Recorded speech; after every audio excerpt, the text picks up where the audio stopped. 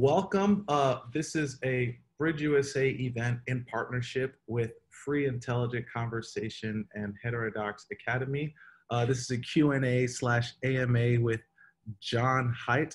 The idea here is, I know everyone's been at home, and all these organizations came together and we're looking for ways to continue to engage people despite being at home, and looking to engage in meaningful conversations and good dialogue. So that was kind of the impetus for this event, and that's what brought us here. Ross, I have a couple people who messaged me saying they can't find the Facebook link, so it's the live link to join. So I don't know if there's anything missing there, but I figure I flagged that. So I can see it. Cool. So before we get started, I figured it might be most useful to begin by introducing the organizations represented, starting with BridgeUSA. And to introduce BridgeUSA, we're going to have Emily Garcia, from president of ASU chapter of BridgeUSA and national director of youth development. So please, Emily, go ahead and introduce yourself and introduce what BridgeUSA is. Yeah, hi. Thank you for that lovely introduction, Kyle. My name is Emily Garcia, and I am currently the president-elect for BridgeUSA at Arizona State University, and I also serve for the national branch as the national director of youth development. And on behalf of BridgeUSA, I would just like to thank Free IC, Heterodox Academy, and Jon Haidt for just putting on this conversation for all of us to just exchange views on a national level. We're so appreciative of this opportunity. BridgeUSA is creating a movement of students who rise above polarization to build a more vibrant and unified democracy. In order to achieve this, we attack destructive political culture at both the grassroots and institutional level. In terms of grassroots, we create chapters on college campuses that advocate for viewpoint diversity, responsible discourse, and solution-oriented politics. We then use that support to lobby decision makers within the university to accelerate policies aimed at creating a more open and inquisitive learning environment. Finally, we provide professional development opportunities so that our students can apply the BridgeUSA principles practically off campus as well. And thank you again. Wonderful. The next organization represented here is Free Intelligent Conversation, and I promise I will not have as good as the description as Emily just shared, but Free Intelligent Conversation is a nonprofit organization that is concerned with creating meaningful conversations in public spaces. I happen to be the founder of Free Intelligent Conversation, and the problem I was solving for is that I had me and a handful of friends were looking for ways to engage in meaningful conversations with people, and we just couldn't find a place that publicly facilitated that interaction.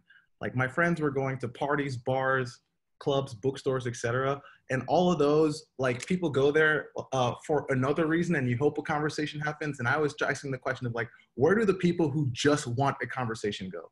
So I had this crazy idea of I'd stand outside in the middle of a city and hold this sign that said Free Intelligent Conversation, inviting people to stop and talk about anything.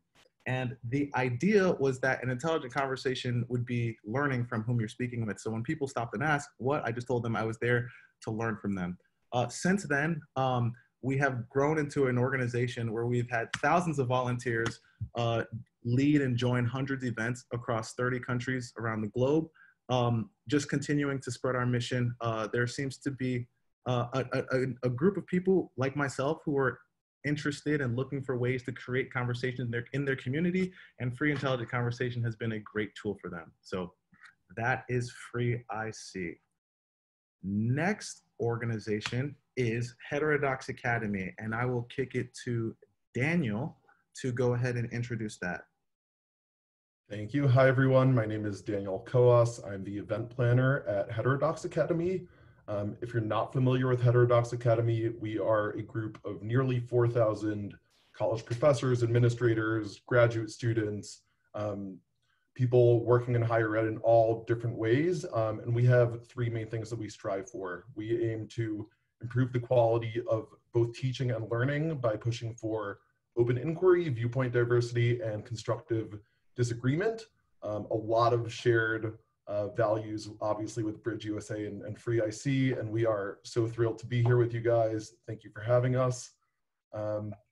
Yeah, kick it back over to you, Kyle. Excellent.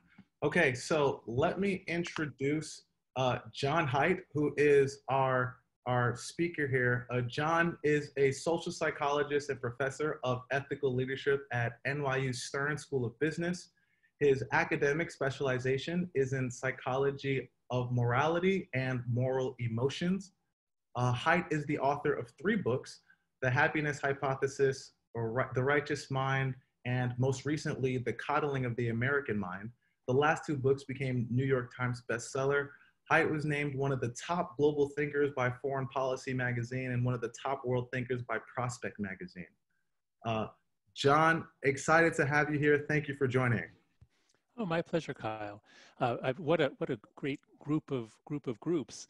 You know, as some of you know, I've been talking about how Generation Z is overprotected and adults have done too much to limit you and to constrain you.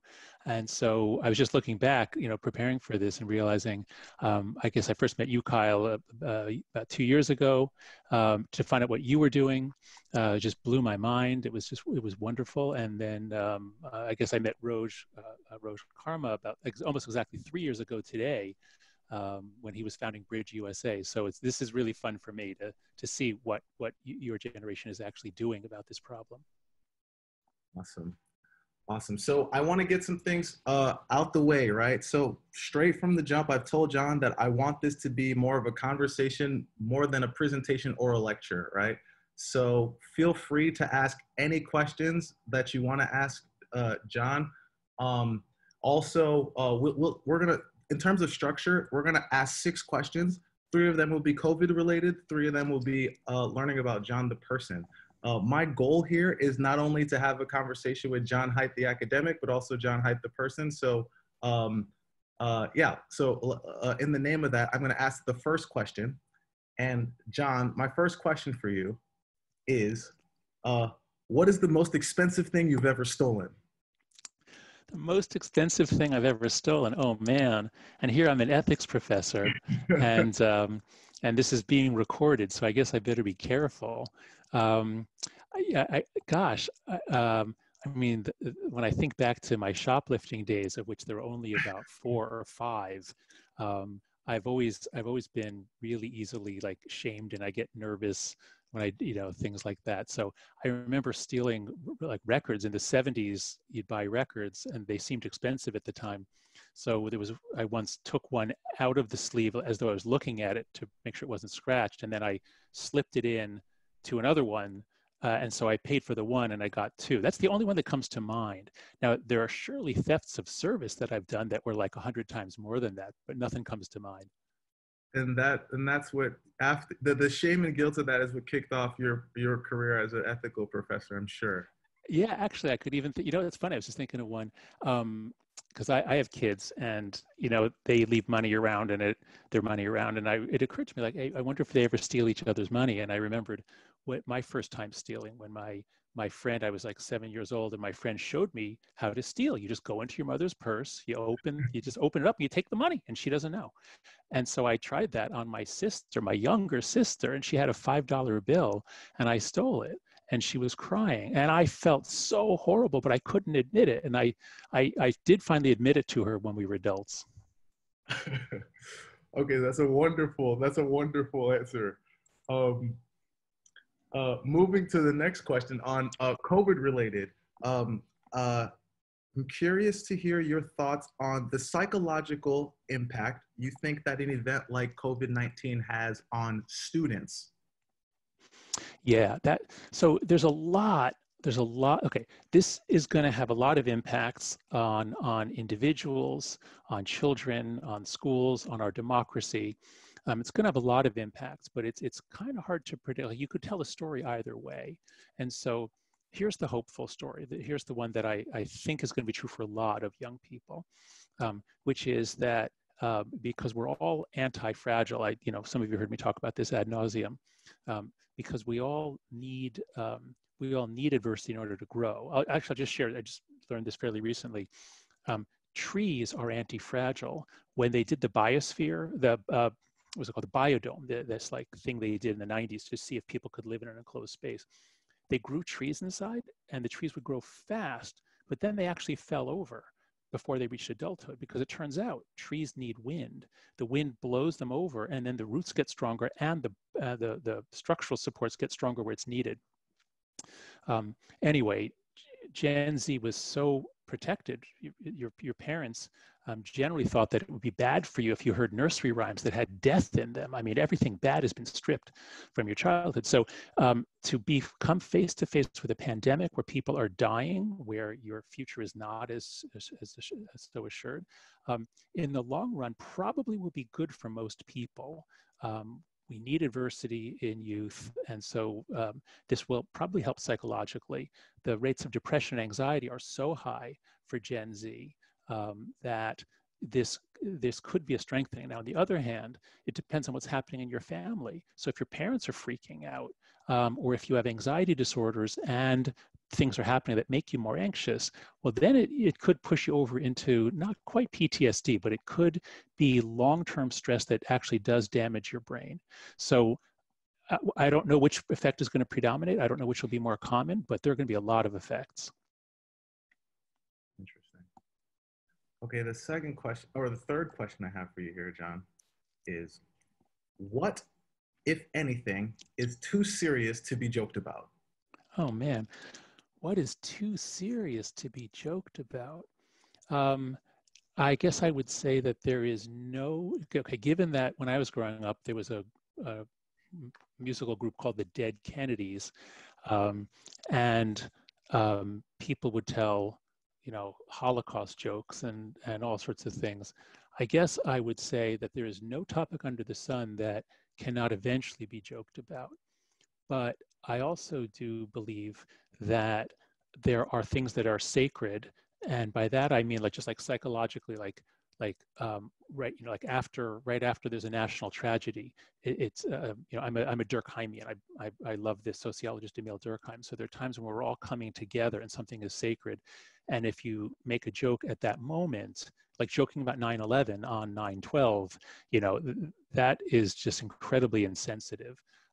But someday I'm sure kids will tell 9/11 jokes. Great answer. So then back to COVID-19, I'd like to hear your thoughts on the impact on the coming election. How do you think Gen Z should be thinking about it? How do you think they will think about it? How do you think the other generations think about it as well?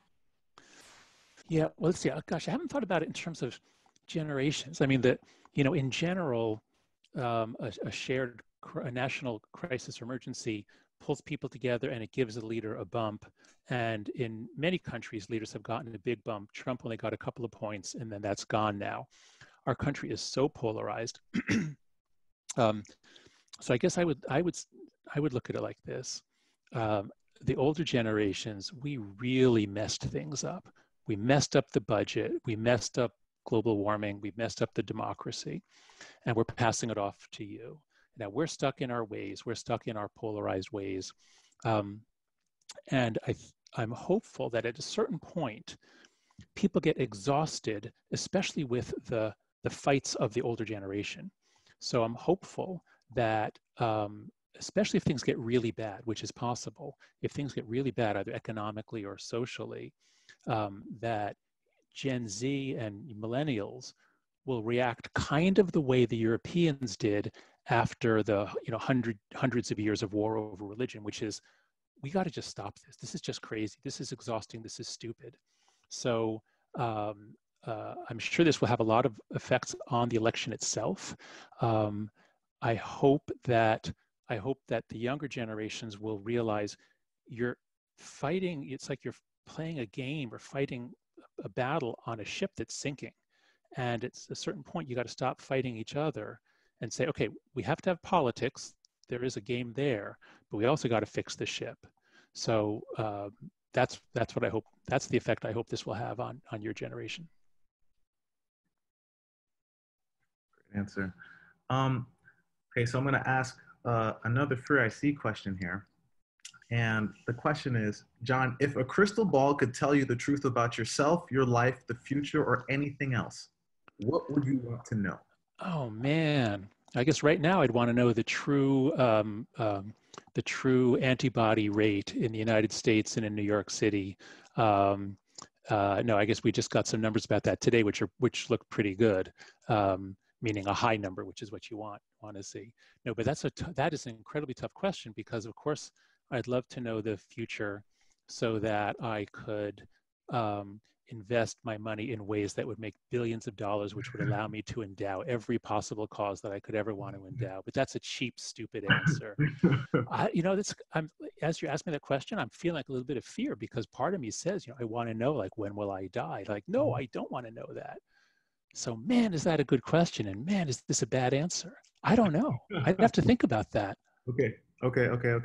We'll let you off the hook there. Let me come back to COVID one more time. What do you think, how do you think this will change the demand on future leaders, an event like this?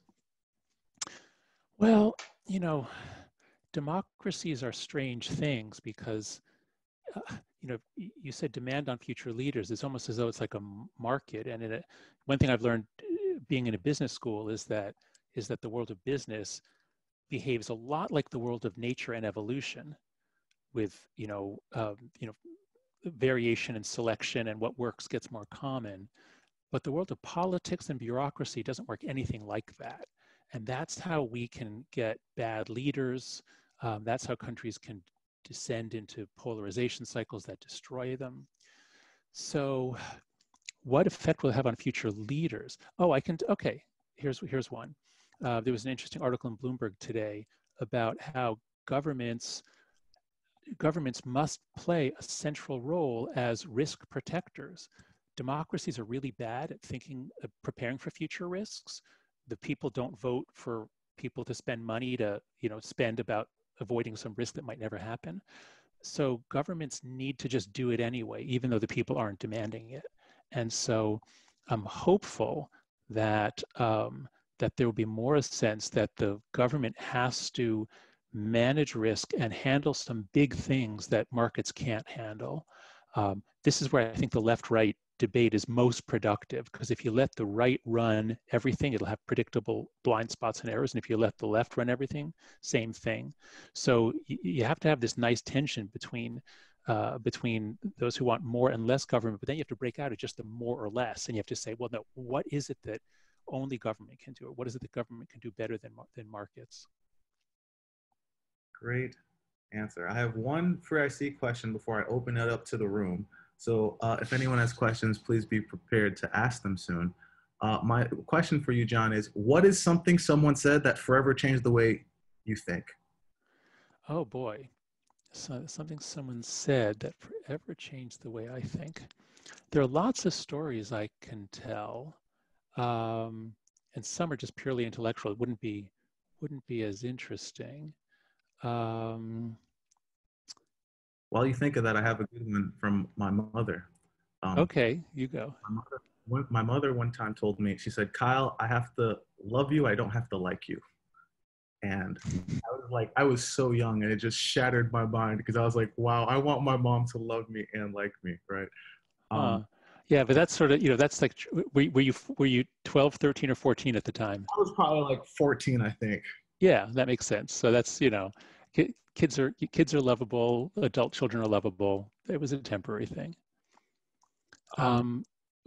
Let's see, what can I get off the hook here? Because I'm not thinking. Even if it's intellectual. Yeah, let's see. Something someone said. I mean, there's so many books I can point to that where I was like jumping up and down, like feeling my mind change. And I'm sure that happened in lectures too in college. That's part of what I look back on so fondly about college. But you're asking me like a moment, and that would be really cool to have like an epiphany moment from something someone said. Or even if there's something from your lectures or book that stand out that you can think that was one of these jumping up and down moments. Oh man, this is such a good question, and nothing's coming to mind. Just give me a few more minutes. I'll by the end of the hour, I'll try to come up with something. Okay, so we want to open it up to the floor for anyone who has a question. How we're going to do this, I think, given the room size, I think we can manage. I want to have you unmute yourself, introduce yourself, and ask your question, and we'll go that way for now. Oh yeah, we can do gallery view. There's not too many people that we can actually do gallery view and see everybody. Yeah. Or we can use the raise hand feature on Zoom.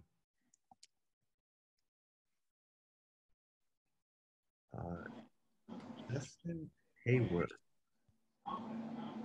Hello, can you hear me? Yep, hear you well. Awesome. Hi, my name is Justin Haywood. I am a senior about to graduate at Arizona State University, and I'm the outgoing president of BridgeUSA. But my question I had for you, and I know we're with a number of organizations that are kind of doing work in this space, but I just finished my undergraduate thesis actually using your survey, the Campus Expression Survey, and oh good. Yeah, I got about 100 or 450 students at ASU to fill it out, and ASU is pretty well off in terms of free speech. We've adopted the Chicago principles. We have a number of Heterodox Academy professors, and we even have a chapter of Bridge ASU. But I was dismayed to find that we actually were pretty, I know there's been studies done at UNC, as well as other colleges, and when I was comparing sort of the level of reluctance sharing your views in classrooms, it remained relatively the same across other universities, with a lot worse policies and procedures. So I was wondering if you think that the state of free speech on college campuses is getting better or worse, and what policies per se should we implement to kind of stave those off? Okay, no, great question. First, so you're saying so for those who don't know, the Campus Expression Survey is something we created at Heterodox Academy. Sean Stevens and I did the initial draft with some other HXA members. And the idea was to ask a bunch of questions that would be able to allow us to assess who was afraid of speaking up about which topics, like race, gender, religion, politics, and why. What are they afraid of? Because we needed, because there's all this talk about this, speech crisis on campus, but we're academics. We said, well, let's have data, not anecdotes. So that's what that is. So you're telling me that the reluctance to speak up in a seminar class are similar to what you see at other schools? That's right, yeah. Okay, next tell me about the left-right divide, or male-female or black-white, because one of the most important things with the Campus Expression Survey is who was afraid to speak up. And while we created it because we had we were hearing reports that people on the right, or even, people on the right were saying, I'm afraid to talk about things, and people on the left are saying, oh no, I can speak up. I mean, that was the thing we created to measure specifically, but we also wanted to look at, if it's the case that men feel free to speak up and women don't, or whites feel free to speak up and African Americans don't, well, that's really bad too. So tell me about your discrepancies. Did you find any of those differences? Yeah, so we found that men were typically more uncomfortable sharing their views.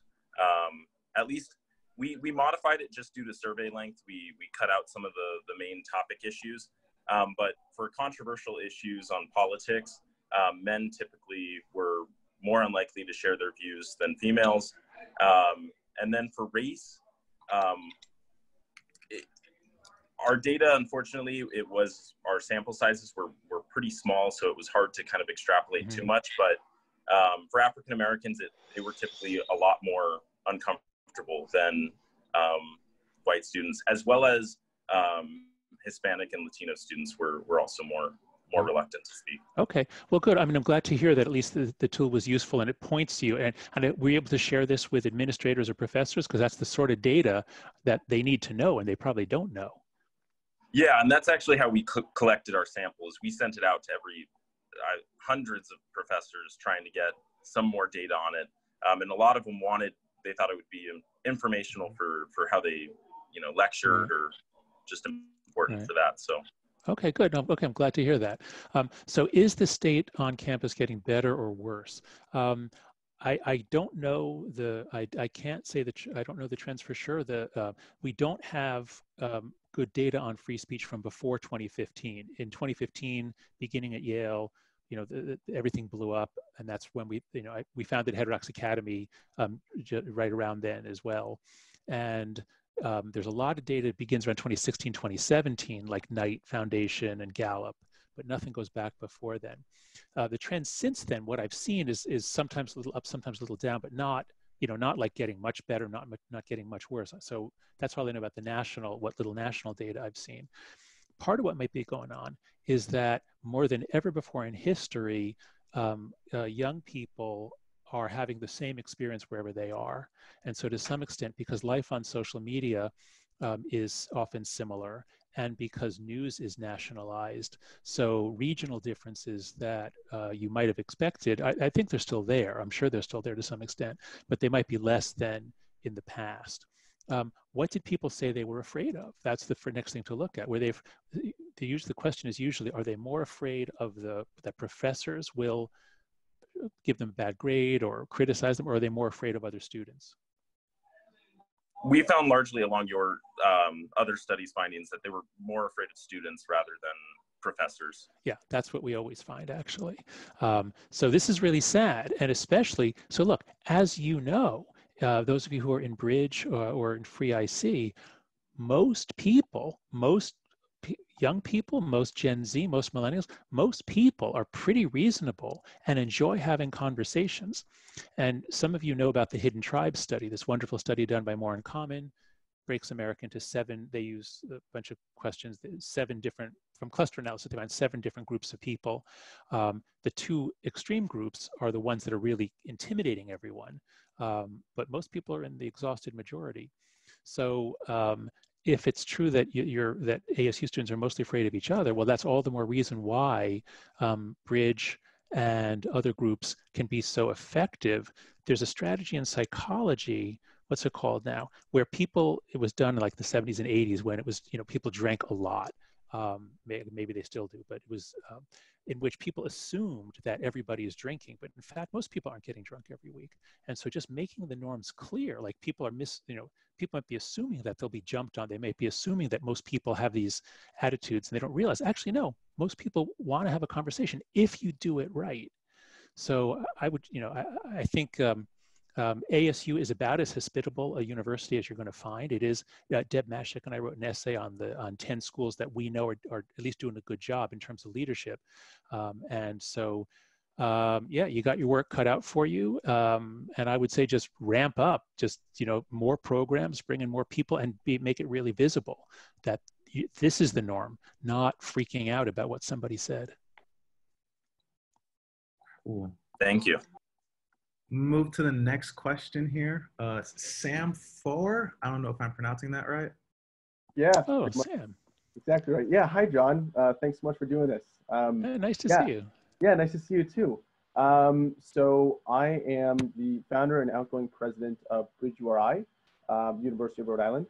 And as you know, a couple years back, I interned with the Foundation for Individual Rights in Education. Great internship.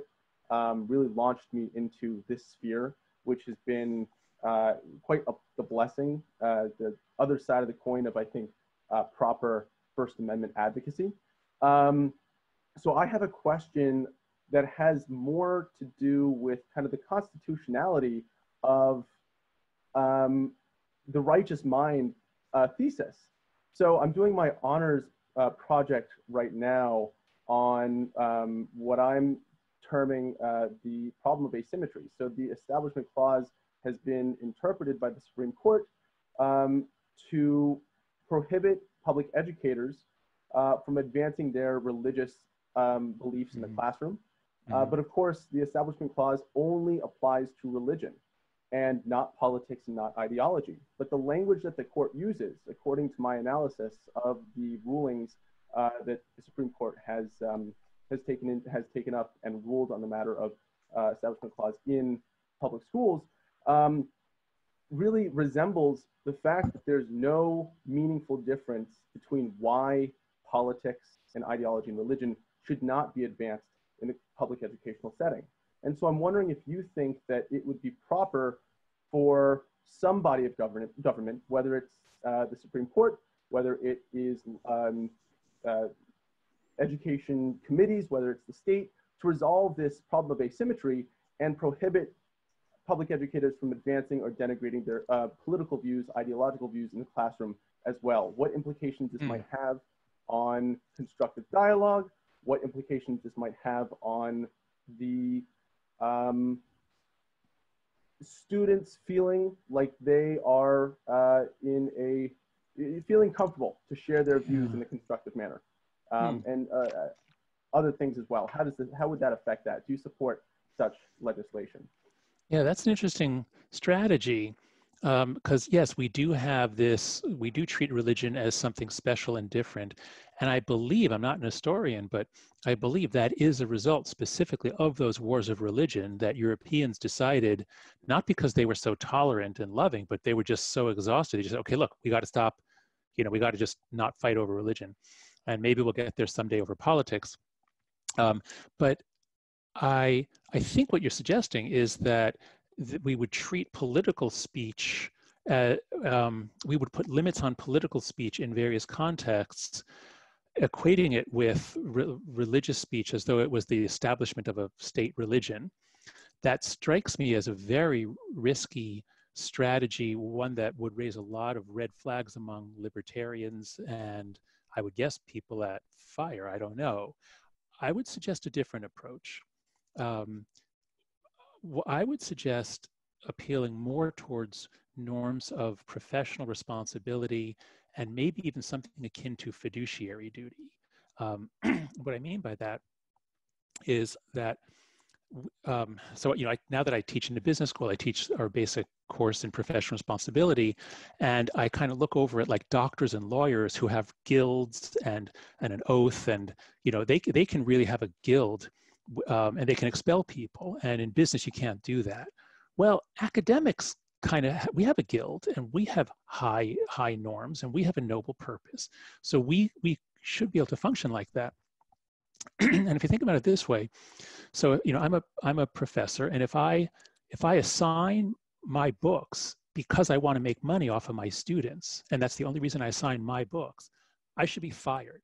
Because for me to exploit my students for my financial benefit is an incredible violation of my professional identity and responsibility and guild. Or if I were to admit students to my class or do things in order to seduce the ones I was attracted to, I should be fired on the spot. That would be an abuse of my authority. That would be violating my duty to educate and to care for my students in terms of their education. So that's unthinkable. You'd be fired on the spot. Well, what if I were to recruit my students for my political projects? I'm very concerned about, the far left or the far right, or, the rainforest or taxes, anything. If I was to teach my courses so as to bring my students to have them help me in my political projects, I should be fired on the spot. At least that's the argument. That's the argument I think might be a better argument for you. That's one that I'm thinking of trying to develop, because that happens all the time. And to appeal to a notion of professionalism, I think it raises many fewer red flags. It's uplifting rather than sort of like, I'm going to use the Constitution to beat you up. So I would go that way. And if you look, I think it's the Teachers Guild or something.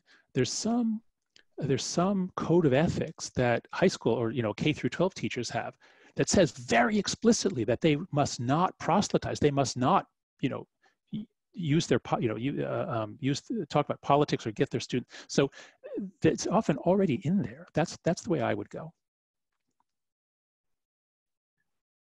Hey, I'm gonna chime in real quickly here. I know that we have some people watching on the Facebook live stream. If you guys have any questions, feel free to drop them in there. We will ask those as well. I'm actually gonna take about like 2 or 3 of them for you, John, here. We have a question from Jacob Wu. And the question is, do you think when all of this is over, campus atmosphere will be more polarized than before or less polarized? And by this, I assume you mean the COVID crisis. I think that's what is. Yeah, that's one of those questions where it really could go either way.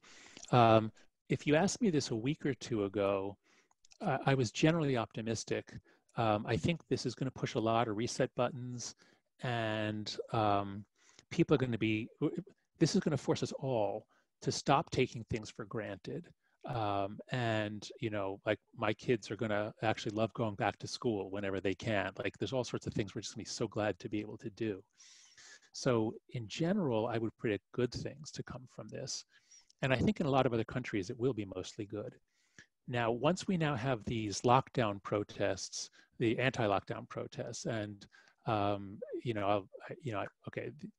we can talk about politics here as long as we understand it's not. There's no malice. I mean, when Donald Trump tweeted, "Liberate Virginia, liberate Minnesota," I rarely criticize him in public. I don't just I only speak up if I think he's really done something that especially impacts like the areas that I study and care about. And since polarization is one of them, to make the response to the virus, a political litmus test, I thought was very bad leadership.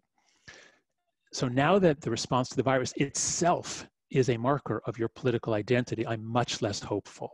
Now that's true for the nation at large.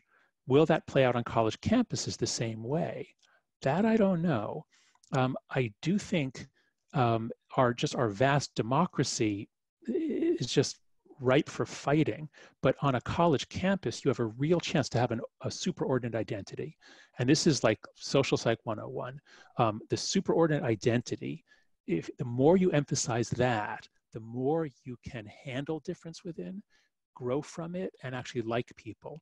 So I'm hopeful that good leaders, both at the administrative level on campus and also student leaders, are going to really ramp up the in-group identity of the university or the college, because that's when it's not exclusive. It's not like us versus them. It really is like a draw a larger circle around it. So with good leadership, I think probably the effects will be beneficial.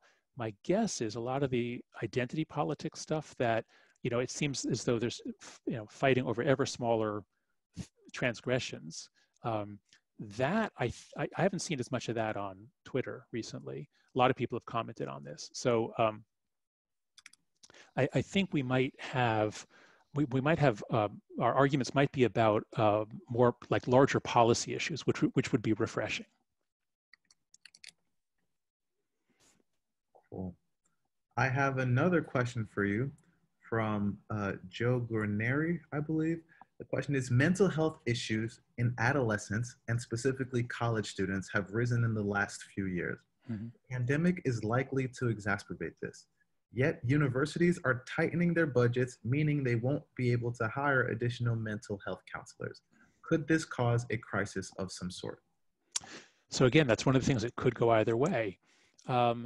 It's for those who already have anxiety issues, and if they're sequestered alone, there are certainly, I have not seen any data on whether mental health is getting better or worse, because normally what happens when,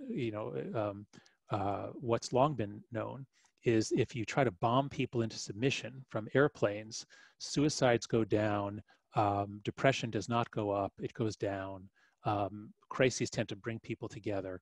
Depression is not, oh, my future looks dark. Depression is much more, I'm alone and nobody loves me. And so if people are quarantined in certain ways, yes, there are surely a lot of people whose mental health issues are getting worse. But it's possible, it's quite possible that on average, college students' anxiety and depression levels are down. I don't know that that's the case. We need to be looking out for data. So I would just say we can't make assumptions here. We do need to get data, and I think the effects are going to be very mixed. There's a famous study, I need to read it again. I read it long ago, called "Children of the Great Depression." And the general find about kids who were, when the Great Depression hit, what happened, and people who were in their 30s when the Depression hit often were broken by it.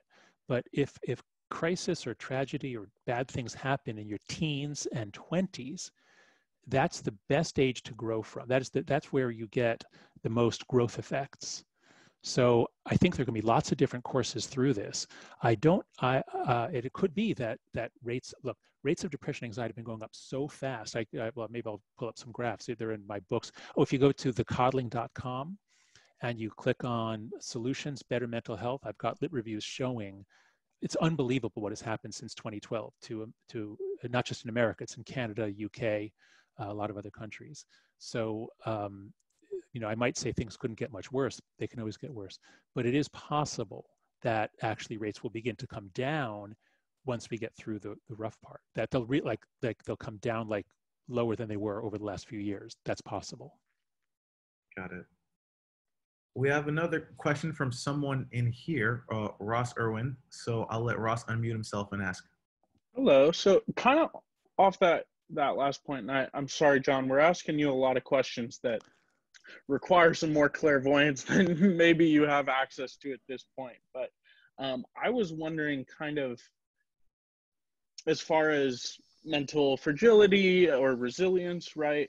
What kind of time horizons change the way we react to stressors like this? Because I'm thinking, you know, if we're in quarantine for a month, then I don't think really anything changes. But if we're in quarantine for a year, do we start to significantly change norms and hygiene practices and those types of things? Yeah. Okay. Okay. So the time horizon. So let's talk about different kinds of change. So one kind of change, the main kind of change we're talking about here, is changes in your automatic mental processes. So many of you have taken a psychology course. If you remember behaviorism, you know, you give rewards and punishments. And so you can't train an animal, you know, just in a, well, actually, okay, B.F. Skinner can train a pigeon in 5 minutes. Actually, you can, with operating condition, you can actually get behavior change pretty quickly. But in a lot of my books, I talk about the mind is divided like a rider on an elephant. The rider is our conscious reasoning. The elephant is the automatic processes. So that does tend to take, you know, a month or two to change habits that stick. So we're talking several months. But there can be changes that happen in an instant, and those are those epiphanies that Kyle was asking me to remember. There are epiphanies, there are drug experiences, there are spontaneous peak experiences, there are moments of trauma, and there are moments of joy and awe. So changes can happen. Changes can happen quickly. They also can happen in the stories that we tell. So the story that we each have our own personal narrative, and all of you now have a major obstacle in your personal narrative. Not all, maybe some of you are fine with all this, but certainly your job prospects are darker now than they were a few months ago. So the story that you tell about yourself, that can change permanently, and that can change pretty quickly. And so I just want to share, here's just one thought. Something I was thinking this morning. Studies of happiness people used to think happiness is the total number of minutes that you had happy. You added up over your life. If you had more minutes, you were happier. But that view was quickly abandoned because it turns out people don't just want the maximum happiness. They want a really good life story. And you tell me which you'd rather have. Here's the story of my parents' generation. My mother, for example, was born in 1931. In the depths of the Depression. That's all she knew when she was a kid was the Depression, and then the war and the Holocaust. And then things got better and better, and America had a glorious 20th century, and my parents were, you know, they were born poor, but they were successful. And what, you know, everything, you know, what an amazing, amazing story.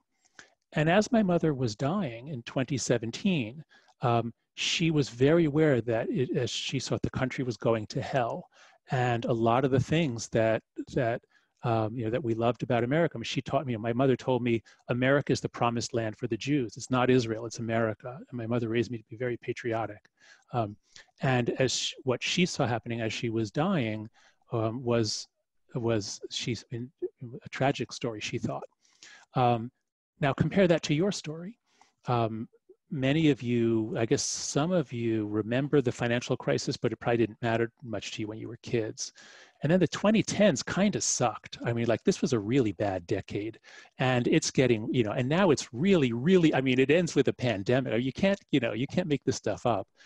So you have this incredible obstacle. You have this, all this bad stuff in your childhood. Your expectations have been brought way down.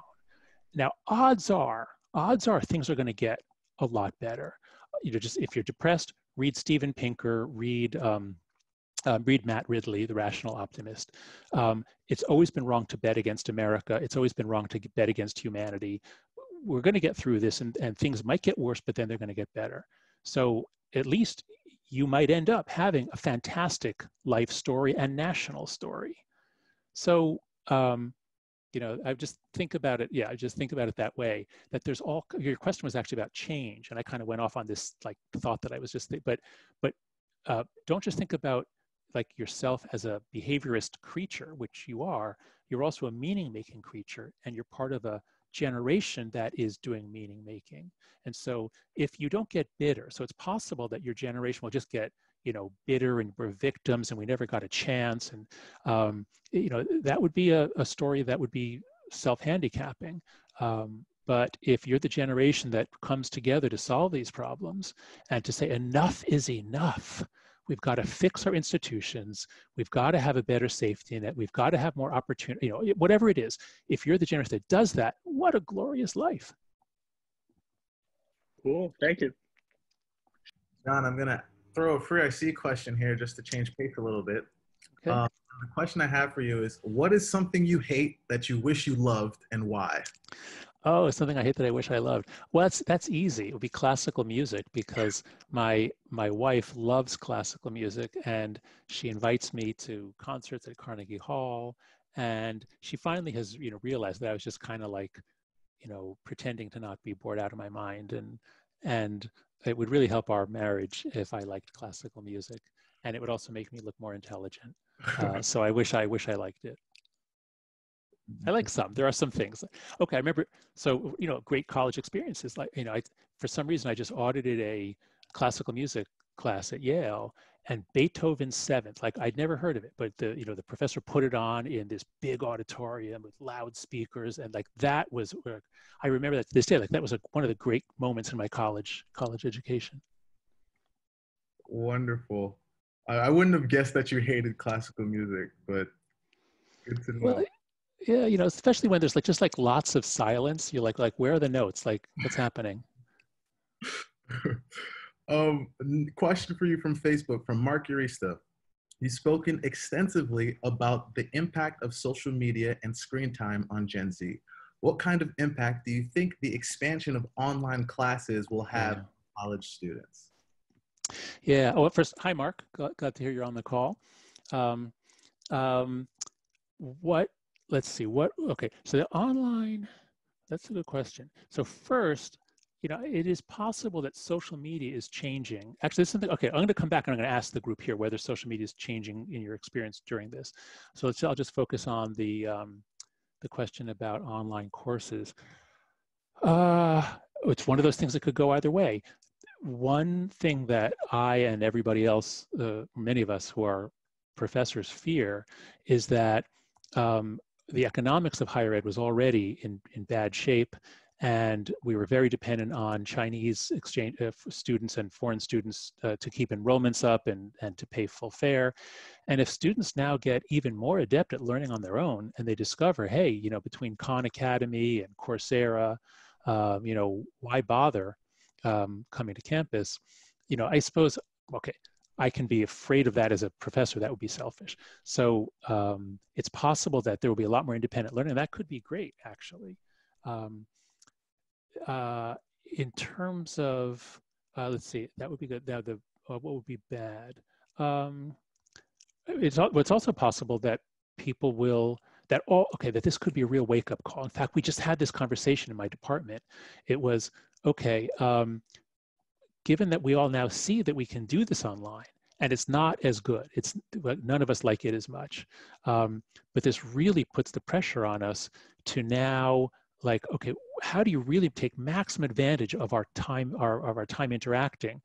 And so we're going to try to learn to do less lecturing and more intelligent conversation.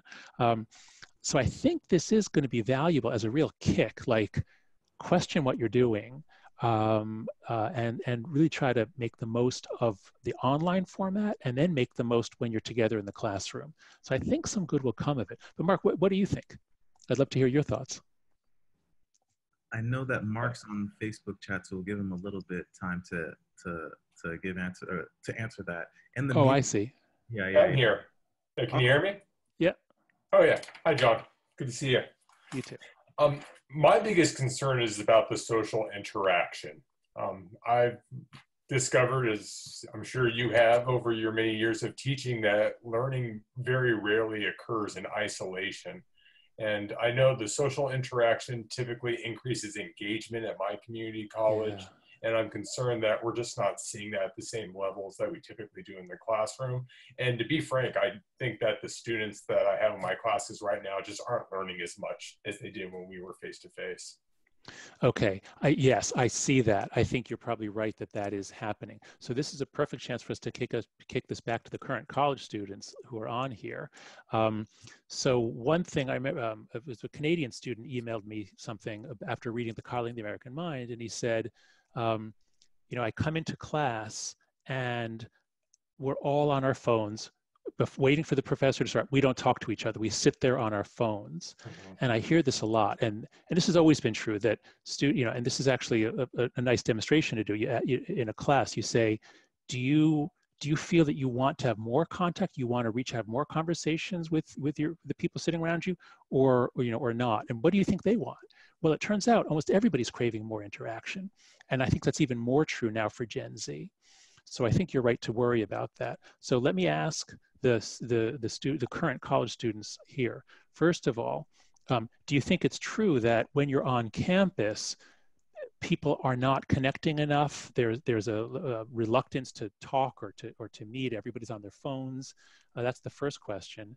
Actually, wait, can we do voting here? Can we do reaction? Wait, how do we do that? No, it's not reactions. We can do yes and no. Okay, yeah, can you, let's try it. If you can, whoever's running can just do a poll here. So overall, so here's the first question for you. Overall, do you think that college students on campus wish that they could have a lot more interaction? They're shy or they're limited. They want more direct interaction. So say yes or no. And wait, how do you respond to that? Is it under the? Oh, I don't see where I would respond to that. 9. To participants. Got it. Yeah, it's participant. 10. 10 yeses and 0 no's. Yep. Okay. Now, what do you think is happening now that everybody's remote? Do you think that there's even more that's kind of an obvious question, I guess. Although I guess people are. Okay, well, no, it's not, because Gen Z is comfortable connecting electronically. Overall, do you think that people feel more isolated or less? Just current college students. Yes for more isolated, no for less. That's right. Okay. Yes, everybody's saying yes. Okay. So yes, Mark, I think this is a problem. And I think you're right that I was just thinking about like the loneliness and the mental health effects. You're talking about the learning effects. Mm-hmm. Yeah, and my God, I see it with my kids. My kids are 10 and 13. They're New York City public schools. They have like an hour of stuff online, but it's very hard for them to like learn just on their own when they're not, when they're just alone. Yeah. Mm-hmm. Mm-hmm. Wonderful. Next question is for Noah, who has his hand raised here. Noah, can you go ahead and unmute yourself? Yeah, can you hear me okay? Yes. Yeah. Great. Hi, John. My name is Noah Jeanette. I'm the Vice President of the University of Pittsburgh chapter of Bridge. And my question is, one of the things I've noticed a lot on my campus is, and with dealing with people both in the classroom and in kind of, extracurricular discussions about, religion or politics or, these kind of sensitive issues, is this kind of sense of apathy that's kind of in some ways related to identity. Mm-hmm. Like people will not want to talk about certain things because they assume that because of the group they're in, that they shouldn't talk about them, whether that comes from a religious perspective, a racial perspective, gender, you know, whatever it is. But at the same time, people seem frustrated that these conversations aren't happening, and then get, like, I think what you were kind of mentioned earlier, is a little bitter, right, about the kind of, you know, the environment that they're in, and then just refuse to engage even more and just kind of get into a vicious cycle of apathy where they just kind of retract from the conversation to a greater and greater degree and get more and more disillusioned. So I was wondering if you had any comments or strategies on kind of like how to break that kind of cycle of apathy and how to get people, you know, more engaged and stop from kind of regressing. Okay, well, so first I'd ask you, let's diagnose this precisely if we can. Is it apathy, meaning they just don't care? Or is it fear that they will be, you know, humiliated or attacked or called racist or sexist or something? So is it apathy? Is it fear? What exactly is holding them back? Or is it something else? I would say that it probably depends on the person, but I think it's a little bit of both, right? Like they don't want to be judged, but at the same time, maybe apathy isn't quite the right word. Maybe it's disillusionment, right? That they don't think that it will, you know, what they have to say or that their opinion really matters or that it'll really change anything that's worth having that conversation. Yeah, I think that's good. Disillusionment, maybe some bitterness. And I do see this. I see it sometimes in African American students who are just tired of having to say the same things over and explain the same things over and again. I see it in white boys, especially the white males, like in high school, who I've spoken to a number of private schools, and they say, like, you know, we're blamed for everything. We're told we're bad. Everybody else is good. We're bad. And that, I think, actually makes them recruitable by you know, Nazi groups even. So I do see that a lot of people, and we see, and the CES, on the Campus Expression Survey, one thing we learned is that I think conservative women and conservative African Americans, I think, both were really reluctant to speak up, because if they actually gave their views, they would be attacked by, you know, the sort of the politically different members of their identity group. So there are a lot of different reasons why people feel bitter from long bad experience of being attacked. And bad is stronger than good. So being attacked or shamed publicly once or twice is going to change your behavior in a way that having a great conversation 5 times, you know, maybe they would balance out, maybe not even. So it's hard. We do have to change norms. I think that one of the master skills. Okay, here's what I know. Actually, no, we're not. What time do we end? We still have a half hour. Is that right? What time do we end? About a half hour. Yeah. Okay. Oh, good. Okay. So one of the most important skills that I can recommend to your generation, to people who are going to be applying for jobs, is the ability to be forgiving, easygoing, charitable, give people the benefit of the doubt. This is a truly employable skill. And where I'm coming from on this is this. I'm in a business school. I talk to a lot of people in business. And in the last year or two, since Gen Z has been on the job market and entering the corporate world, people are telling me things like, what the hell is happening? It's like some of them come in looking for conflict, or it's like somebody said something and now it's weeks of turmoil because somebody told a joke or wore a t-shirt. Like, what the hell is happening? And so I think employers are getting very frustrated with the moralism, not of the majority of you, but of the, I mean, it's in the Hidden Tribe study, I think it's the progressive activists are the ones that we see on campus, but there are also right-wing activists as well. At any rate, your generation is getting a reputation for being more difficult to work with. Now, the millennials, we all made fun of for being, so into craft brews and coffees and, certain lifestyle things, but that was like normal intergenerational teasing. Gen Z is seen as a problem to employ. And it's the anxiety and it's the quick judge, the freaking out thing over language. So the more you cultivate this magic ability, that Kyle has, that BridgeUSA, the more you cultivate this magic ability to just talk to anyone and not react, not get upset, but you bring an attitude of, I actually want to learn. Like, I want to hear from you. Employers are going to see that, say, wow, yeah, this person is going to actually add value to our group, not take it away. So I totally hear you on the degree to which a lot of people are exhausted or bitter, but just keep at it. Don't get bitter yourself. Develop these skills. Read Dale Carnegie, How to Win Friends and Influence People. Go to openmindplatform.org. Do the Open Mind platform. In BridgeUSA, do you guys use Open Mind? Okay. Okay, yeah, some of you do. So yeah, I urge you to try it in all your chapters. Keep cultivating the skills that you're doing. They're not just employable. They're actually what the country most needs. They're morally desperately needed. Noah, does that answer your question, or do you have any comment back?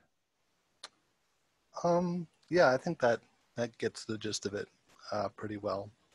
So would you kind of characterize it as a kind of almost like compassionate dialogue then? I guess I would characterize it as coming first from a place of moral and intellectual humility, where you realize that you don't know what the truth is, and you certainly don't know everything.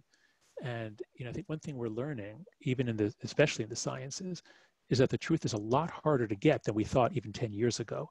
Like when I was in grad school, we learned correlational studies are often garbage, but an experiment, if it's a controlled experiment, then you know causality. Turns out that's not true. Turns out even with experiments, we often don't know, we're often wrong. And so I think it starts from that kind of place, and a mindset that says, my goal is not to beat people in petty squabbles. My goal is to learn as much as I can and make myself better and stronger and wiser. And if you come with that mindset, then it just changes the way you interact with people. So I think that's the starting point, is the mindset that you bring. Great answer. Emily, you've had your virtual hand raised for a long time, so please unmute yourself and ask your question. Hi, my question kind of had to do with how maybe Gen Z living through the 2008 recession and now graduating into a recession, how this is going to affect our generation's outlook on how we view working in America, whether we take on more jobs that maybe more of our personal passions, take a pay cut to pursue those because we have lost hope in having economic stability in our lifetime, or think you'll see more influx into more secure, financially secure positions, just because I know a lot of my friends have had parents lose their jobs twice now. So I'm just curious about that and what you think. Yeah. Well, I think we can look to the World Value Survey for some guidance. So if you just Google World Value Survey, some of you may have heard of it. It's this giant survey done it's now to 100 countries every 7 years since the 1990s, I think, or 80s. And what they've learned is that as countries become prosperous, basically, if you're safe and prosperous, if you remove existential threats, you don't have to worry about finding food, next week. Values shift in only one direction. Values in all these countries, and so like take Korea or any of the countries that like made from poverty to upper middle class in a generation or two, the values all move the same way. The next generation cares more about women's rights, human rights, gay rights, environment, animal rights, self-fulfillment. They have what are the values called? Self-expressive values. And so that actually, in a sense, reached its peak with the millennials. So the millennials really had self-expressive values, and they weren't going to put in their time and work hard for 5 years to, to get to where they want to be. Like, no, I want this, this job must express my values all the time. And so I think we reached it's the peak with the millennials. And even before the pandemic, brand companies that do marketing were trying to understand Gen Z, and they were already saying Gen Z wants more security, raised with the financial crisis and not quite the expectations. So given, and I don't know if it's from the economic situation or from the higher levels of anxiety. I don't know what, but given the anxiety levels that were already there, my guess is we might see a shift backwards on this dimension. The only place we've seen that before is in Eastern Europe and Russia. In Eastern Europe and Russia, they had such economic catastrophe for 20 years that you actually saw values moving in a retrograde way in that sense. Now, it's not going to, this is not going to go on for 10 or 20 years here, I don't think. I'm pretty confident it's not going to go on that long. But I think we might see a shift away from like the total self-expressive to like, I can't take things for granted. I need to have, I need to have a secure job. So I think it is going to, I think you're right to see it as a 1-2 punch. I think that is going to make your generation more realistic. Now that could end up giving us something more like a greatest generation, because it's the generation that lived through the Depression. They were the ones who were the greatest social capitalists in the last 100 years. And by that I mean, this is I think Robert Putnam used the term, Robert Putnam's book, Bowling Alone. The people who created social capital, the people who joined groups, invested in their communities, they didn't put themselves first. It was a beautiful generation. And the Depression and the war are credited as being the cause of their pro-social tendencies. So yeah, it's going to affect you, and you're probably going to expect a lot less from work. And that could, that could in the long run be good. It could make you better citizens than my generation has been. It could have all kinds of effects, but I don't know. Those are just my thoughts. One of you said that you're asking me to prognosticate. It's very hard to, what Yogi Berra said, it's very hard to make predictions, especially about the future or something like that. But I can at least tell you, here's some psychological processes that are likely to be activated. That's all I can do. Got it. No, John, change your pace. I got 2 free IC questions for you. First one is, if you could meet anyone, any person, dead or alive, who would it be and why? Oh, dead or alive? Wow. Well, let's see. My first thoughts, this is kind of geeky, but my first thoughts are David Hume and Adam Smith, because they are the sort of the first people who, I mean, I would say Darwin, because he's like the first person who saw evolution and, gave us this, expanded our thinking. And my next book is going to be about capitalism and the moral foundations of capitalism. And so Adam Smith and David Hume were just the most brilliant philosophers and useful philosophers, really relevant to our day and age. So that's my geeky answer. But, I'd love to, see whether Jesus existed and Moses and meet these people if they, So I love history. I went through a Rome phase. I picked up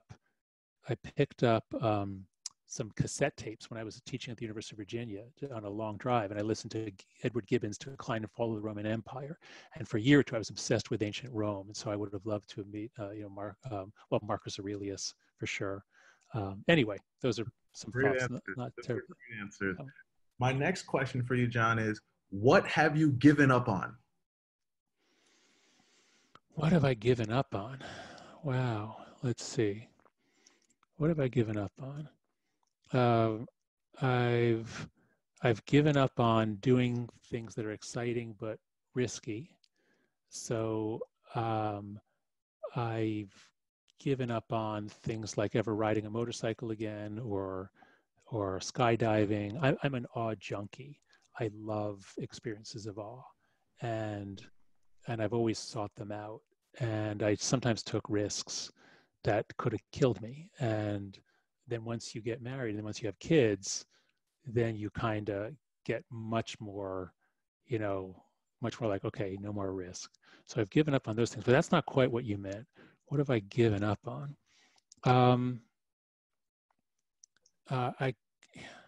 I go through times, I go through moments when I give up on America. When I look at the trends and I think this just isn't going to work. But those are temporary. And it's really just like, you know, I'll see some story or sometimes I'll just, you know, sometimes I get kind of depressed about it. But, you know, then you read history and you see how bad things were in the, you know, the 1820s and, you know, 1968, my God, you want to, you know, you want to appreciate our time. Wait, there's a video, somebody did a video collage. How do we find it? 1968 video. Oh shoot, I'll see if I can put, I'll send it. 1968 video. Somebody did it, you know, because that was this incredible year of political agitation and violence, and there were multiple bombings a week, every week in America. So you see what we've been through before, the Civil War. So I sometimes give up on America, but it's temporary. Good answer. So I'm going to pull a question from Facebook. We have Elizabeth Jennings who asked, how do you respond to others shutting down controversial issues by using the virus? I.e., how dare you bring that up when people are dying in the hospital, etc. How do you not let previous concerns get buried on purpose under this new situation? Interesting. I guess, So I guess I see conversations as people make a gambit or a bid. And just because somebody makes a bid to define what's going on doesn't mean you have to accept it. So you have to use your judgment about whether you think others around will accept that bid. And if so, then maybe you should shut up temporarily. Maybe it is inappropriate right now. But there are a lot of people who are displaying, and this is especially the problem with social media and with the generation raised on social media, is there's much more inauthentic social manipulation. So I think a kind of a gentle questioning, a gentle redefining, and saying, I mean no disrespect, but if we're going to make it through as a country, we have to still have norms of civil discourse. That's kind of I don't know exactly what to say there, but I would say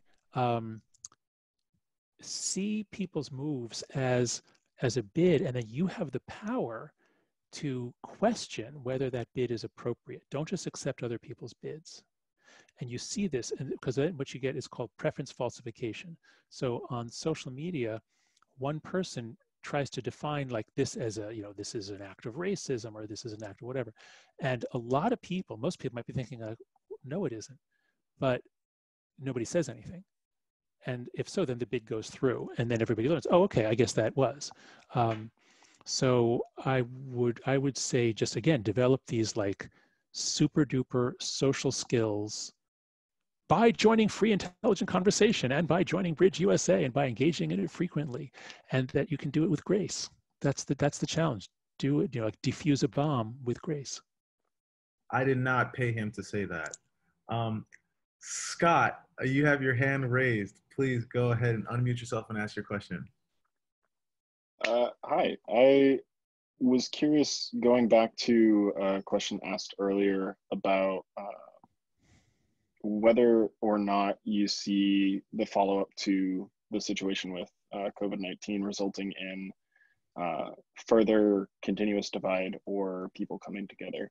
Under the assumption that, say people do come together and we really start to work together again for however long, how enduring do you expect that to be if that does happen? Yeah, so there is research on the effect of war and foreign attack, and generally that produces a profound and long-lasting increases in trust. research by my friend and colleague Joe Henrich. They looked at a country in Africa. They looked at Georgia in this, Soviet ex-republic where there was war. When it happened when kids were teenagers or young, they were more trusting for the rest of their lives. And that was again like the greatest generation thing. So war or foreign attack has powerful, long-lasting, positive effects on group solidarity. That's clear. A pandemic, you're afraid of each other. We evolved to be afraid of disease. There are sometimes shortages. We started with a toilet paper shortage. Apparently in a few weeks, we'll have a meat shortage. So these things bode badly. These things suggest that we may not come together. On the other hand, I think the overwhelming response on the ground around America is to be more cooperative, people helping. So in these early stages, I think the positive is greatly outweighing the negative. Now, in Britain, I think they're going to have a very good pandemic because they went through this incredibly divisive Brexit divide, which was not straight Tory Labour, so it scrambled things. And now they have this pandemic to sort of put them back together, and they have a queen. And there's research showing that constitutional monarchies are more stable than republics because you have a head of state who is above politics. And if you want to see a beautiful leadership speech, watch Queen Elizabeth's speech to the nation about the virus. So I think Britain is going to have a big net increase in social capital. America is going to be a lot more complicated. At the national level, at the presidential level, we're much more divided. We have this big election coming up. So a few weeks ago, I was optimistic. Now I'm back towards pessimistic, but that's at the national level. Within companies, within schools, within towns, I think we're still going to see a lot of coming together, a lot of desire for that. So I think America is going to have a very mixed pandemic, and it's going to be much more local and patchwork. The country as a whole may be worse off, but you can make the places you're in. Good leadership, good citizenship can create pockets of a lot of positivity. But what do you guys think? I'd love to hear. Does anyone have a different opinion? What do you think is going to happen? Is the long-term effect of this on our society and our civility? Any thoughts? I guess I've seen several situations, especially regarding the development of a vaccine and the conversation around women's rights to choice and whatnot, where both far sides have kind of bashed the other about going back on their previous beliefs on the right to choice and whatnot, and people making parallels in that case. And there's sort of a paradox in that case. Obviously, they're not one-to-one. They can't really be compared in entirety. But I think it introduces the idea that those situations aren't as simple as we generally have approached them up to this point, and that there is a paradox, and that there is more reason for us to come together and actually kind of talk about these and reason through them beyond just, what do you believe? Oh, not what I believe. Okay, we're against each other, kind of thing. Yeah. And so that gives, well, it is kind of initially forming into these like little petty arguments from what I've seen. I think it offers the opportunity to kind of be like, all right, there's clearly something that's mismatched because both sides are having to sort of shift their perspective a little bit, and they're being forced to acknowledge that. And I think that might offer an opportunity to bring people together, but yeah, I think we're gonna have to wait. We'll have to rely on good polling to know, because we're all in our homes. All we can see is what we see on our screens. And so if you're paying attention to social media, yeah, things look really bad. But that first poll done by More in Common showed that in general, the data was collected like 2 weeks ago. In general, Americans felt so one of the key questions was, do you feel that we're all in this together, or that, I forget what the opposite was, but it was a pretty strong majority of both Republicans and Democrats were saying, yeah, we're all in this together. Now that might not last, but don't be discouraged by what you see on social media. Always remember that social media handed a gigantic megaphone to the extremes, and that's one of the problems in our democracy. Wonderful. I'm going to move to the next question here. Kyle Taylor has his hand raised. Please unmute yourself and ask your question.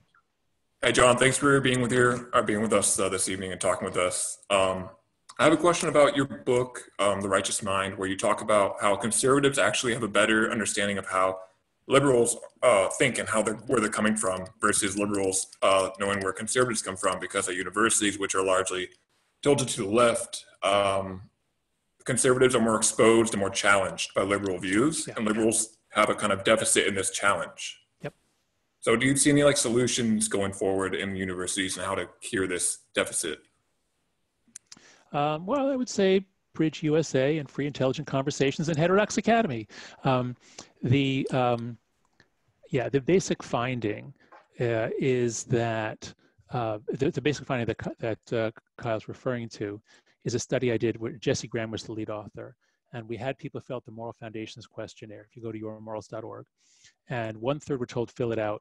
1/3 were told pretend that you were a conservative. How would you fill it out? 1/3 were told pretend you're a progressive or liberal. How would you fill it out?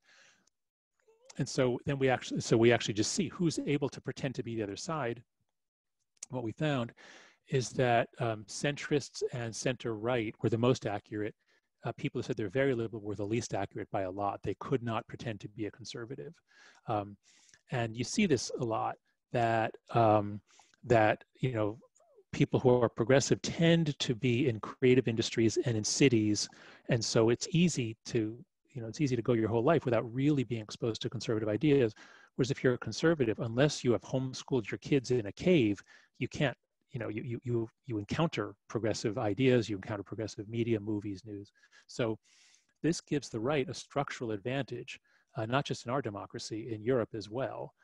You rarely hear of an election in which, oh, surprise, the left did so much better than was expected. But it's often the case that the right does better than expected, because the left just has a lot of trouble understanding or imagining the other side. So, my view, something I tried to say when I was running Heterodox Academy, is that if you're a partisan left person, and what you want is ultimately to be successful politically, you should want viewpoint diversity, because it's going to make your people smarter. And I urge you all to watch this with a wonderful Van Jones video that I show every chance I get. If you Google Van Jones excellent metaphors, it's a brilliant 3-minute talk at the University of Chicago on, he says, I don't want you to be safe emotionally. I don't want you to be safe ideologically. I want you to be strong. And he talks about how he wants college students to engage with their opponents. Anyway, so it would seem to be in progressive people's self-interest to push themselves and younger progressives to engage. It would make them more effective politically. But as you know from The Righteous Mind, we're not really rationally pursuing our long-term self-interest. We're much more concerned about what people think of us now, and not everybody, but key people. So we're much more interested in showing off what a great team member we are, even if that hurts our team. Wonderful. I'm gonna, Jessica, have your virtual hand raised for quite some time. Please unmute yourself and ask your question. Yeah, hi. Hello, Jessica. Question actually goes off a little bit of Scott's, but I had a question kind of surrounding coronavirus. Is for Gen Z, we've seen our parents lose their jobs or possibly lose their jobs twice now, back in 2008 and then now. When this first stimulus package was passed a couple weeks ago, they forgot a lot of college students that were claimed by their parents. And then one of the big things leading up for this election was a lot of talk about healthcare reform and all of that, which kind of, I think, we're being faced with now, where it's like, oh my gosh, we do need something to kind of change. My question is, do you think that Gen Z, because of like all of these and other ones, will make decisions going forward out of anger or with the intent of like working together and finding a common solution? Huh, that's a great question. Okay, I'll just share my, I have limited exposure to Gen Z, and that at NYU, I teach mostly MBA students. And I've met, I've been speaking about the book, so I've spoken with, and every place I go, I'll, have lunch with students and have meetings with them. And my own kids are Gen Z, but they're younger, they're 10 and 13. And so let me just share my thought. You tell me if you think this is right. That overall, I'd say Gen Z seems really sweet and not angry, more anxious, and not at all in denial. That is, I've always found that when I give a talk and I say, here's what I think happened, and here are the mental health things, and here's the overprotection, and it's a kind of an unflattering picture. There's no blame, but it is an unflattering picture. And then I say, do you think this was basically right or wrong? And 100% of the Gen Z students say, yes, this was right. Like this is what's happened to our generation. So my sense is that Gen Z is not in denial, not angry, anxious, a little confused about the future, but wanting to do better and wanting to get stronger and wanting to learn and wanting to reach out and wanting to grow and flower and be successful. So I actually have a lot of hope, and I don't see them being a revolutionary generation full of anger. Now, we've seen the activists on campus, though that is there are, of course. And then obviously, again, there's, the extremists on both sides are active, and then each side has its own pathologies. They're not symmetrical. So that's my thought, just more from what I've seen like on campuses. But you tell me, do you think they're going to react with anger, with resignation, or with sort of pragmatism and like, buckle down and fix this? What do you think? Honestly, I'm not really sure, just because I know somebody, maybe it was you were mentioning social media earlier, like there's a lot of, it's kind of like a different world on social media where in my opinion, I kind of take that as people are more angry at the other side for not understanding them. So it's kind of like I could see where decisions would be made going forward out of spite, I think. However, like all of my involvement, because I'm at the BridgeUSA at ASU chapter, it kind of gives me like a lot of hope, I think. Because there are so many people willing to listen to each other and understand. So I'm not sure. Mm-hmm. If you compare it to the baby boomers in the 60s, I was born in 1963, so I have no recollection of the hippie era. But there was, again, a lot of violence. Like people planned, there were terrorist groups, there were kidnappings, murders. There was, the thought was armed revolution. We must have armed revolution. And there's no hint of that today that I see. So, however bad things are socially, at least violence has come way, way, way down, as Steve Pinker pointed out for a long time, way, way, way down. And now as things are getting worse, it's not really going up. So, that is something to be hopeful about. I think we have time. Maybe we'll do 3 questions here, right? I see Trevor has his hand raised. Trevor, you can unmute your mic and ask your question. Thank you. I just wanted to ask quickly, how do you think you should go about, as a lot of us are entering the workforce, with a lot of things on social media, such as like cancel culture, to express sometimes controversial opinions with the fear of losing our job or having other external social repercussions that we can account for? Mm-hmm. Well, I think, it's kind of weird that throughout my life, we've removed all these risks. We've removed, you're not going to like step in a pothole and fall down into a giant hole. Like, whereas in developing countries I've been in, that can happen. But, we've removed all these risks. physical risk, but yet, you know, you guys can destroy your lives with one careless tweet, or somebody can destroy it for you without you even doing anything wrong. So, you know, I think in general, you're probably best advised to just stay off as much as you can, and, you know, see it as a, you know, snake pit and a cesspool for the most part. The platforms are different. That's not true of all the platforms. But I would certainly say, you know, be careful, be wary of it. Now, it does also offer lots of opportunities to do positive things, lots of opportunities to celebrate people and you know, and praise them and do nice things. So I'm no master at that. I try to do that sometimes on Twitter, but, you know, Twitter's the worst of them all overall. So I don't have, you know, don't look to me for overall advice on how to be skillful on social media, except to say be really careful. And social media is really a good reason to read the Stoics and the Buddhists, because it's, you know, it's hard enough to go through life as a human being with all these, you know, people say things about you, bad things happen. Well, now with social media, that can happen 10 times or 50 times as much as it used to. And so I think developing some inner calmness, some ability to distance yourself from petty squabbles, from stupid little things, is a life skill. Mm. I guess I mean also in the sense of, like, for example, Jeff Bezos says something personally, and then a lot of people find it and attack him on social media, and then, like, you have something like boycott Starbucks or something like that. Mm-hmm. So these things I feel like can happen off of social media as well.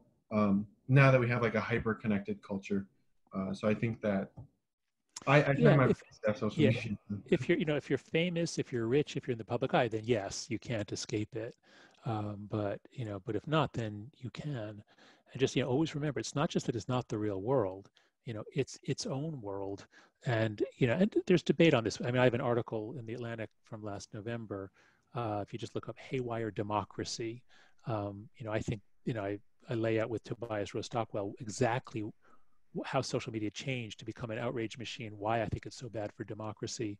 And it was when I worked that out about a year ago that I cut my time on Twitter by about 80%. I'm rarely on it now.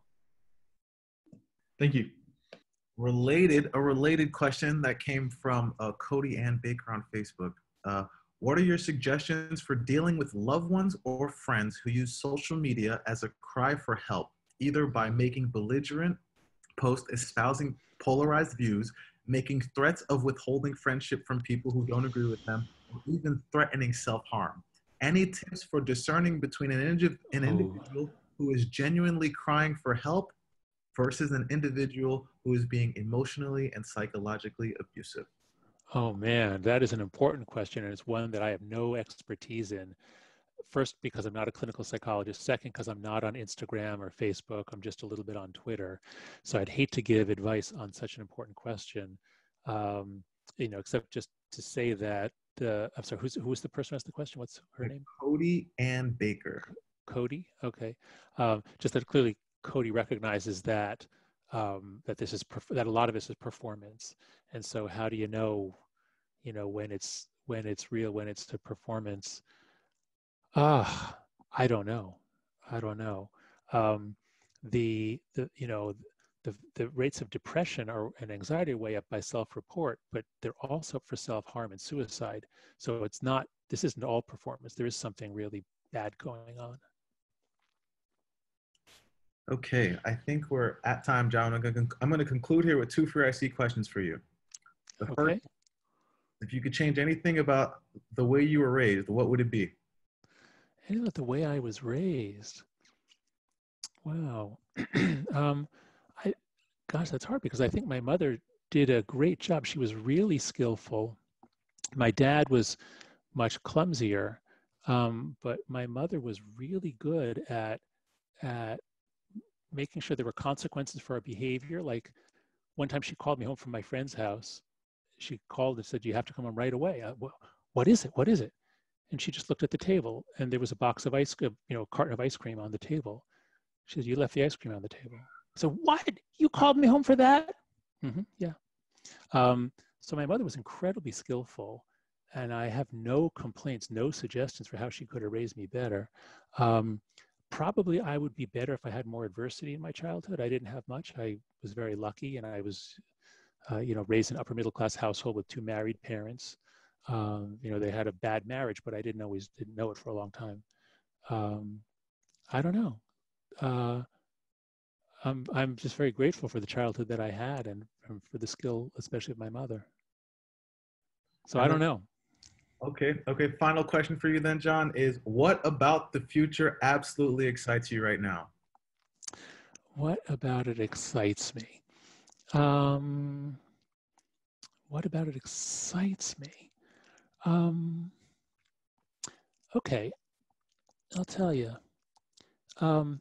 So every morning, so I teach a positive psychology course at NYU, and my co-teacher, Mira Devji, implemented this thing where we do the 5-minute journal. Here, I've got it right here. Let me see if I have it. The 5-minute journal. And so here it is. I highly recommend. It's wonderful. Every day, every day you fill out, I am grateful for, and you put 3 things that you're grateful for. And then what would make today great. And then at the end of the day, you say 3 amazing things that happened. You reflect on what was good, counting your blessings. And by about a week into doing this, I realized something, and I came up with a formulation that really, this was like kind of transformational. This was like a real insight, and this was just before the COVID thing hit. But here it is on February 9th. I first said, I am grateful for being alive here, that is in the USA and in New York City, and there's nowhere else I'd rather live. There's no other country I'd rather live in, and there's no other city I'd rather live in. Now, that is, there's no other time I would rather be alive. I would not rather be alive in the 19th century or any other time. And with these people, when I thought about my family and all the teachers I've had and all the people who've contributed to my life, and I put that all together, so now it's something I write every morning. I say, I am grateful to be alive, that I have the chance to be alive here, now, and with these people. And so if you just think about how lucky we all are, things are worse now than they were a few months ago, but think about how lucky we are to have a chance at all on this earth, and at a time of relative peace and prosperity and physical safety. I mean, even with the death rates now, it's nothing compared to 100 years ago. So I guess something that really excites me is just the chance to be here.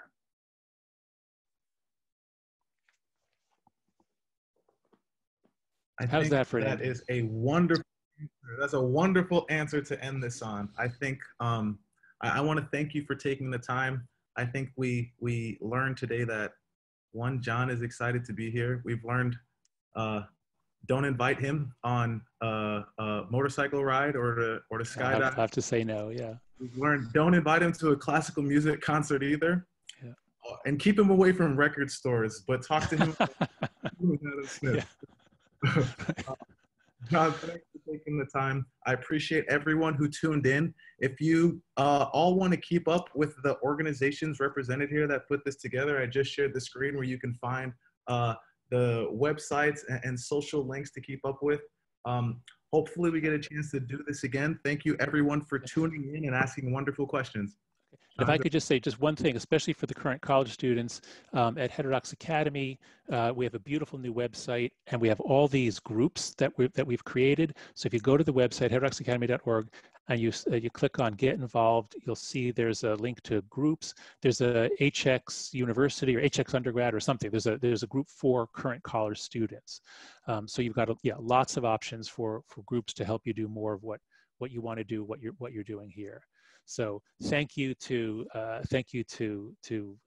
Free Intelligent Conversation, to BridgeUSA, to my colleagues at Heterodox Academy, and to all of you for joining the call. Everyone stay safe. Have a wonderful evening or night wherever you are, and take care. Good night.